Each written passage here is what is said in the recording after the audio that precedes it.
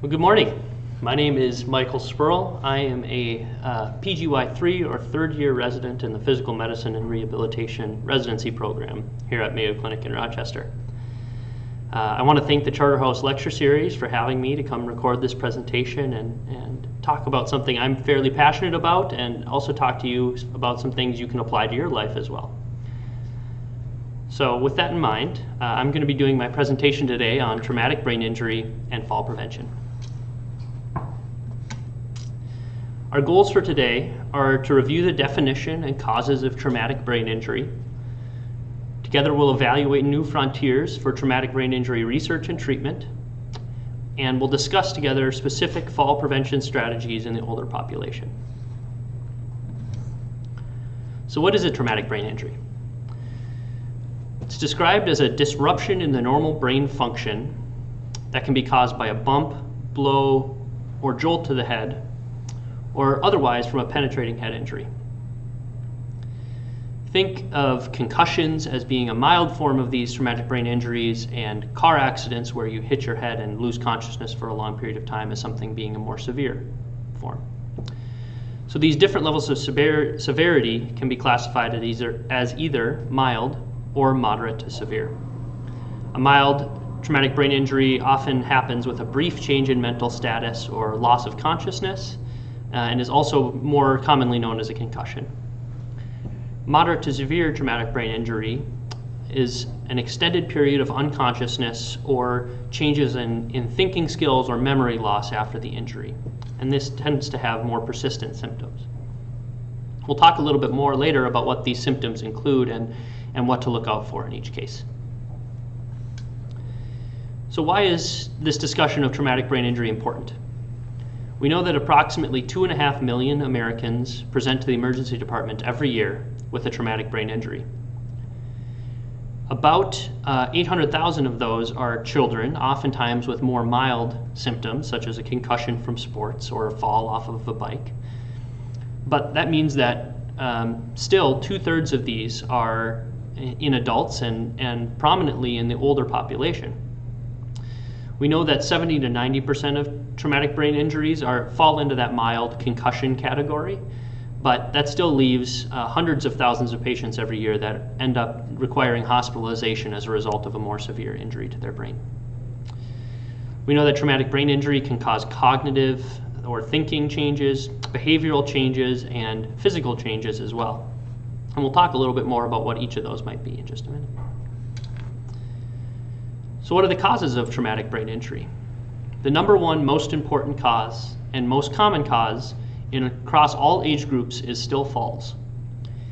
It tends to affect both the very young and the older as the more prominent groups. So children, think under 3 years old, falling and hitting their head, or being dropped by their mother, or having some sort of accident where they hit their head. In older adults over the age of 65, falls account for 81% of emergency department visits due to traumatic brain injury. The second most common cause is being struck by or against an object. Think getting hit in the head with something, or in sports having your head struck as a younger adult. Third most common is motor vehicle accidents, and this actually used to be the most common, but interventions in prevention of car accidents and limiting the severity of car accidents through safety measures have decreased those now down to the third most common cause. And the fourth most common cause is due to assault, whether that's from being struck in the head by another person or a gunshot wound, which would classify as a penetrating traumatic brain injury. So what are some of the symptoms of TBI? What is there to look out for? This is a table from the CDC that points out some of the common symptoms in traumatic brain injury, and more of these symptoms are focused around the mild traumatic brain injury category. So these symptoms can be divided into 4 different categories. Your thinking skills or your remembering skills. So oftentimes people will have difficulty thinking clearly, feeling slowed down or in a fog. They'll have difficulty concentrating and remembering new information and repeating something to you later on, especially. Physical manifestations of a traumatic brain injury are headaches, changes in vision, nausea or vomiting, especially early on after the brain injury, dizziness and balance changes, difficulty with bright lights or loud noises, and fatigue and feelings of having no energy are very common. Now, both of these categories of symptoms are probably the ones you think of when you think of a concussion. But just as importantly are the changes to patients' mood and emotions. So oftentimes people will be irritable, will act out, which is out of their normal character. They'll have excessive sadness or anxiety that they typically don't have. It also can affect patients' sleep and can be something that causes patients more to sleep extra or sleep less. And it can also cause some difficulty with falling asleep. And we call these changes in the sleep-wake cycle as a result of injury to those parts of the brain. In severe traumatic brain injury, there are a few things to look out for, and some things you should think of when you have an event that may cause some brain injury if you strike your head. So these are those red flag signs that should have you go to the emergency department right away. If you have a headache that gets worse or does not go away, especially in the setting of not previously having any headaches. If you have any new weakness, numbness, or decreased coordination in your arms or legs. If you're having vomiting or nausea that persists and doesn't go away after one time, or having a short period of nausea, that's something you should go in for. If you have slurred speech or are very drowsy and can't be woken up by friends or family. If anyone notices that you're shaking or having convulsions, or if they tell you that they've noticed you've had a seizure, if you notice that you can't recognize people or places, or you're confused, restless, or feel agitated for no reason after hitting your head. And then, especially if you lose consciousness after a fall, hitting your head, or having some other thing hit you in the head, that's something that you should go in and be checked out for, especially in your older age. So when you go into the emergency department to be checked out, what can you expect? What will the doctors be looking for? So the first thing that the doctors in the emergency room will want to do is look for serious signs, so signs of that severe traumatic brain injury. And along with a clinical examination and discussing what happened with you and hearing about your symptoms, they'll do some imaging of your brain. This can include either a CT scan or a CAT scan of your head, and that's normally the first line thing to do to rule out a severe traumatic brain injury. Or they can do a brain MRI as well to look for more subtle signs if they're concerned, even if a CT scan doesn't show any changes. So here are a few things, a few different conditions or types of damage to the brain tissue that doctors will look out for. The bottom left picture is a subdural hematoma, or blood products that accumulate outside of the brain and put pressure onto the brain. This can cause damage to the brain stem itself, which can be life-threatening. So something that wants to be taken care of right away. In the middle picture, this is an example of a subarachnoid hemorrhage. This is a more subtle finding on imaging, but shows, you can see on the left side of the brain that there are some areas that are a little bit brighter than the rest. And that's some blood products that are accumulated within the actual tissue of the brain. And this third picture is one that's much more subtle and requires a brain MRI to rule out. But this is called diffuse axonal injury, which essentially means that there's damage to the actual nerve fibers in the brain from stretching or shearing forces, oftentimes after hitting your head or being in a high impact collision especially. And this can cause damage to the brain that doesn't necessarily cause bleeding, but needs to be taken care of nonetheless. So what does recovery look like? Well, there are a lot of factors that play into what someone's recovery from a traumatic brain injury will look like. First and foremost is what the severity of the brain injury is, and that's why being checked out by your doctor and having that classified for you, having discussions about what recovery may look like for you and symptoms you might encounter is very important. Your age and previous health, though, also play into what your recovery looks like. So if you were to have a mild concussion or a mild traumatic brain injury, also known as a concussion, one of the most important things you can do is rest your brain. The brain is an organ that tends to heal on its own and remake pathways if there's any injury to them. So rest is the most important, and limiting flare-ups of symptoms is incredibly important. So with that in mind, you avoid activities that seem to make your symptoms worse. For some people that can be bright lights, for some people that can be reading or focusing on electronic screens. Those sorts of things can sometimes make people's symptoms worse in the early recovery period. And so it's best to just avoid those. Slowly reintroducing exercise to the point where it doesn't make your symptoms much worse, like causing very bad headaches, can be very important in your recovery, as well as preventing further injury. Repeat injury is the one thing that causes long-term symptoms to be the most prominent. So you want to avoid hitting your head again at any cost.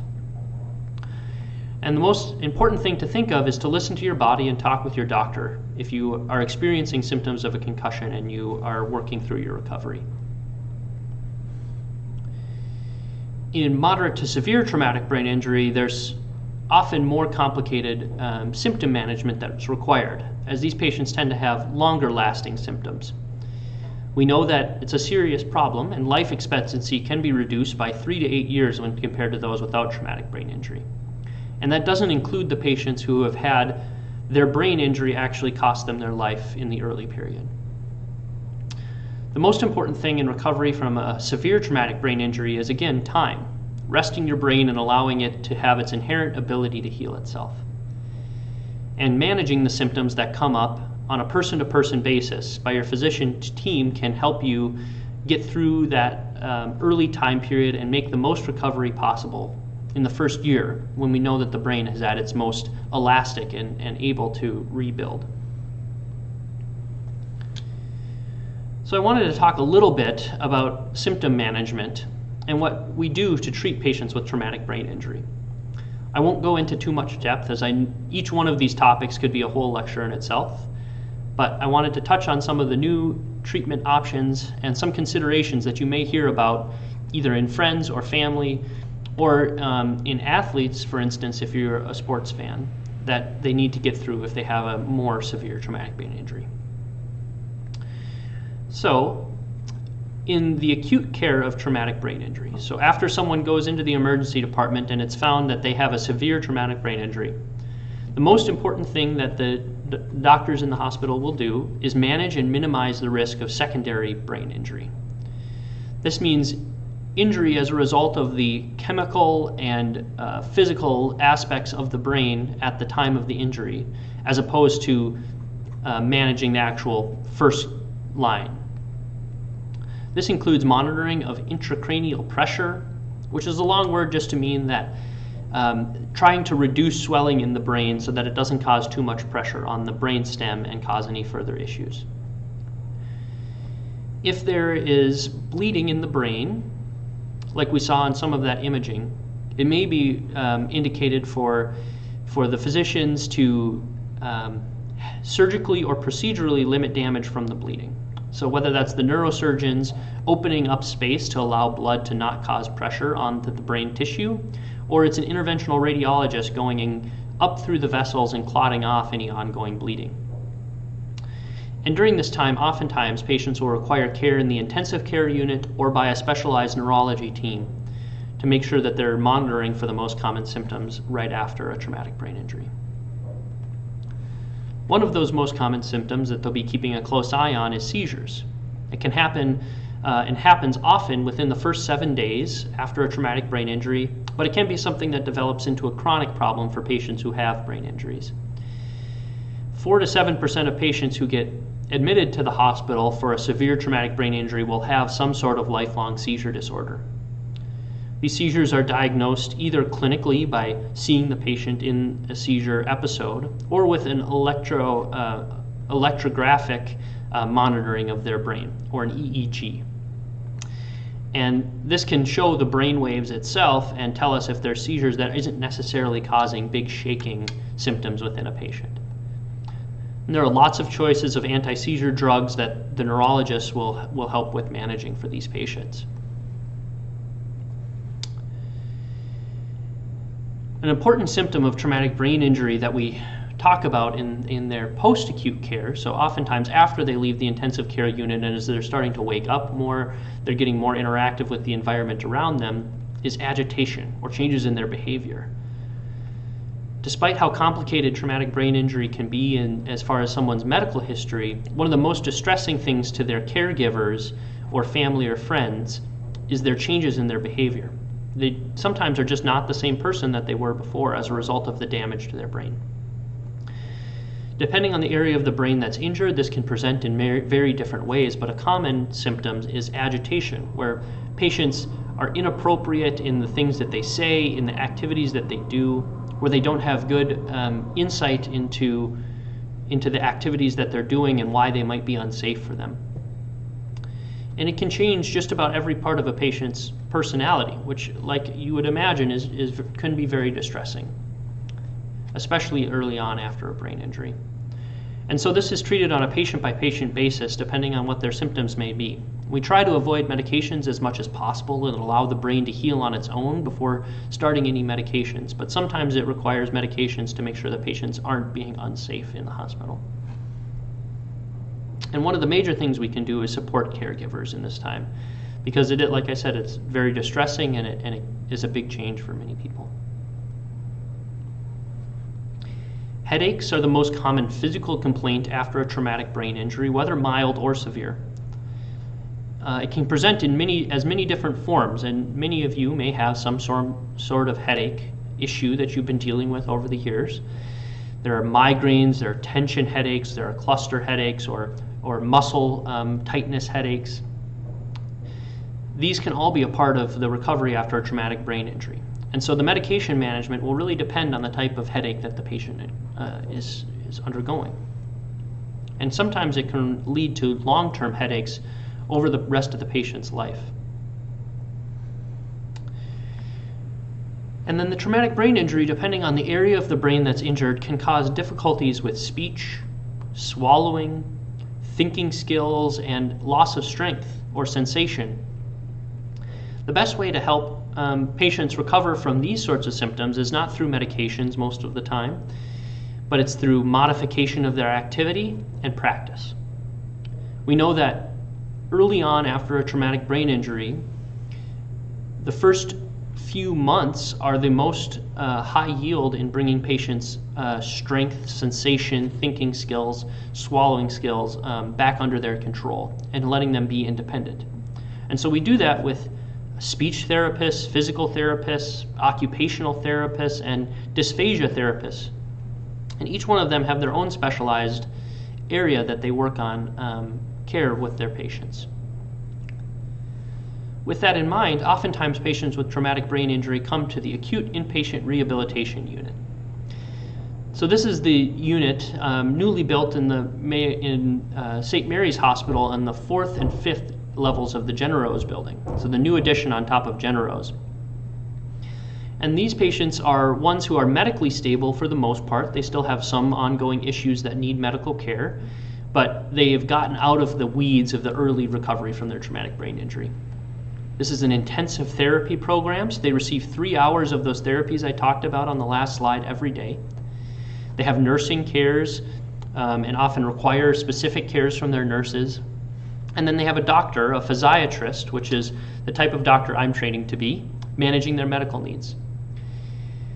These patients are the ones I feel I'm passionate about and the ones I want to dedicate my career to. So working with patients with brain injury after an event like this and getting them rehabilitated so that they can get home as safely, as quickly, and as independently as possible.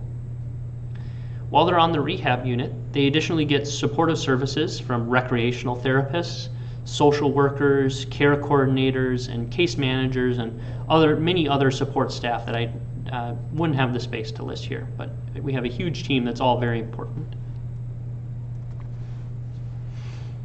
So I wanted to talk just a little bit about research and new frontiers for research in traumatic brain injury. There are many studies going on throughout the nation, but I wanted to focus on just some things that we do here at Mayo, specifically focused on traumatic brain injury, and then how technology and traumatic brain injury are interacting. So at Mayo, there are some current studies in early stages that are focusing on more accurately classifying the severity of traumatic brain injury. Right now, the classification system is fairly vague and leaves some things up to subjective means, so what the physicians think at the time. We're working on a study that is hoping to use advanced and specialized imaging techniques such as magnetic resonance elastography, or MRE, to determine the severity of the injury and help with prognosis for the future, even early on. Mayo is also a traumatic brain injury model system, which is a group of hospitals and throughout the United States that focuses on understanding the epidemiology, or the reasons and the statistics behind traumatic brain injury, as well as analyzing recovery and outcomes both in your own institution and elsewhere. There are many studies underway as part of this TBI model system. And then there's some exciting new frontiers for research as well. So as technology becomes more and more integrated with medicine, there have been thoughts of using virtual reality systems to help with training patients after their traumatic brain injury. So as an adjunct to those different therapists, this would be something that the therapist can integrate to utilize training in thinking skills, in their balance, in their strength, as well as helping them with emotional changes afterwards. So these are simulated environments that patients can interact with, and there's a host of different types of ways that patients can do this and many different styles of virtual reality systems. But there are just a couple of pictures down below of some examples, and it's a simulated environment that you can interact with, and the parameters can be set. It's a very controlled environment, and it can be done safely under the direction of a physical therapist or occupational therapist. So I've talked a lot about traumatic brain injury and what we do after a traumatic brain injury. But one of the most important things that medicine has done in recent years is worked on prevention of this condition. I'm sure you've heard in the news there's lots of high-profile research about traumatic brain injuries in athletes and chronic traumatic encephalopathy, which is something that's a long-term sequela if you have too many traumatic brain injuries. Even if they're mild, each individual one is mild. If you have too many, it's something that can last for a longer period of time.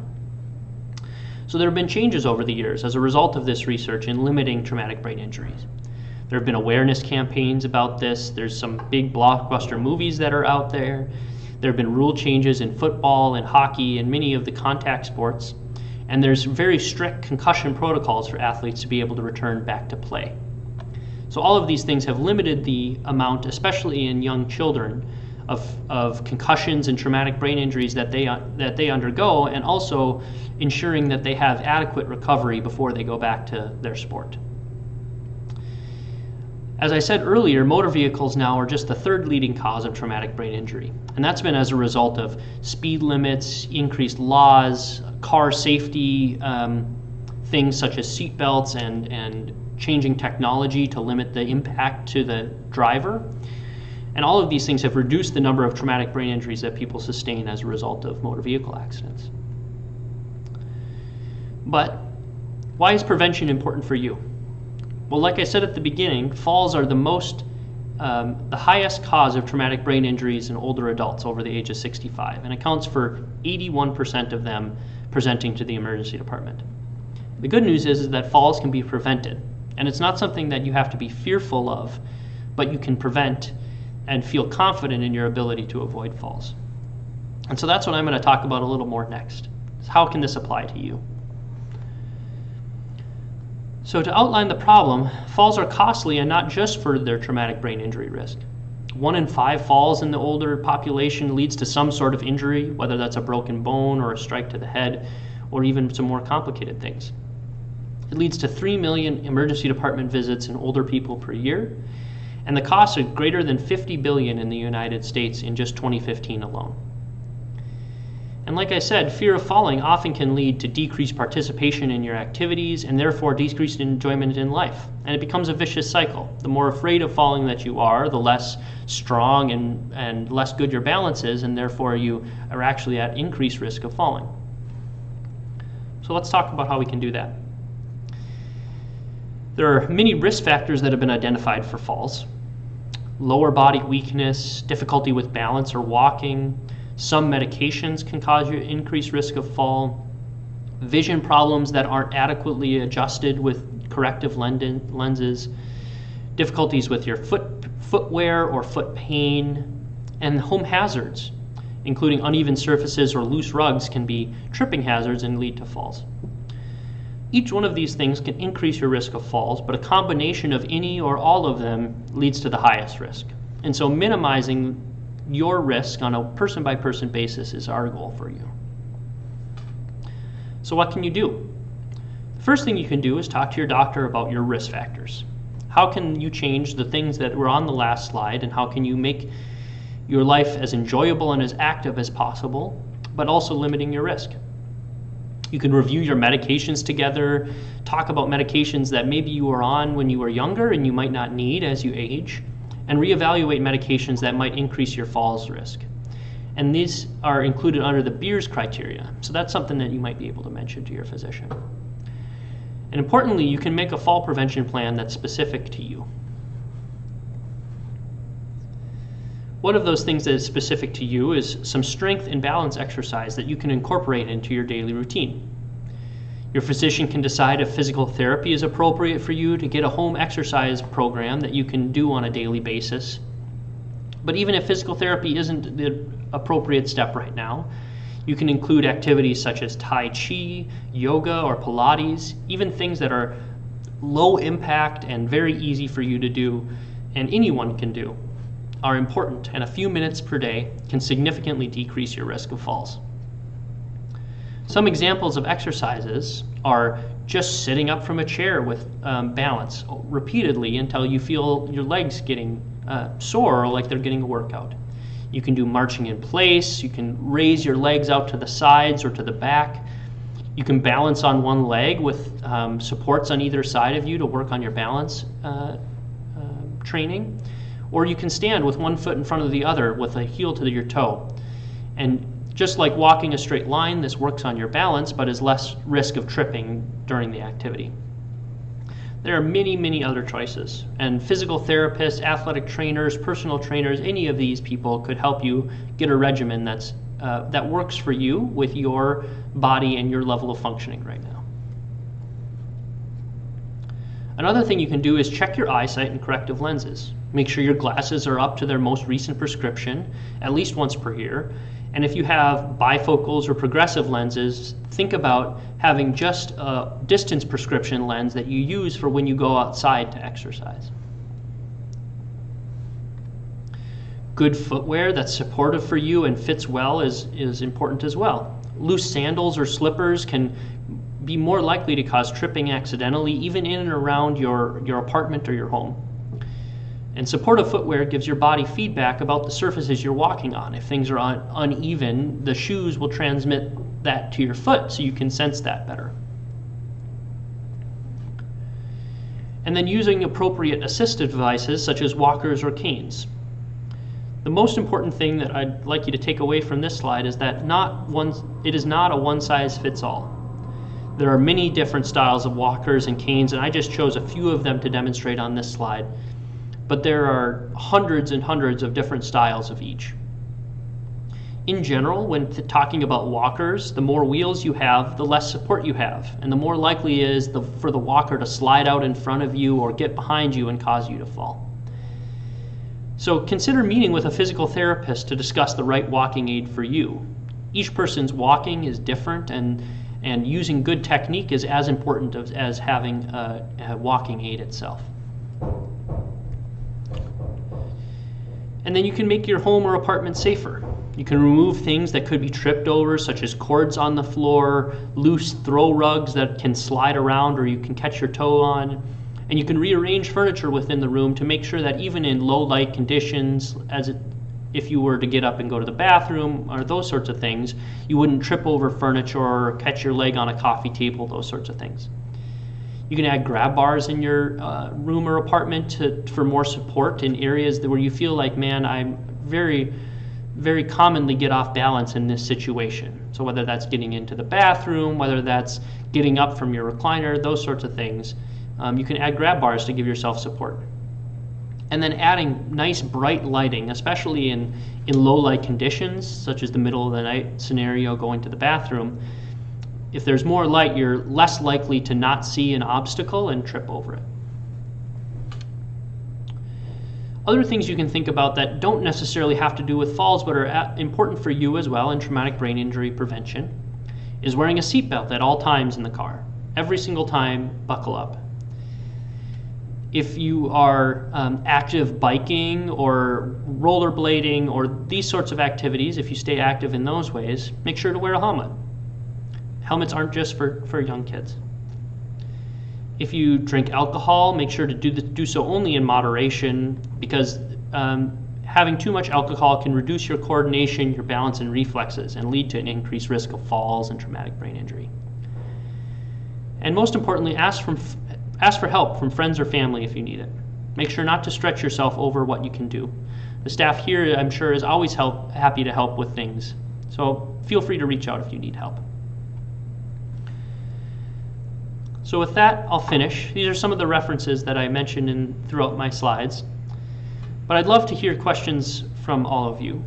I put my email down there at the bottom, and feel free to reach out to me if you have any questions that come up after watching. I was really looking forward to being able to meet with you all in person and hear your questions and go through things. So I'd love to hear from you if you'd like to reach out.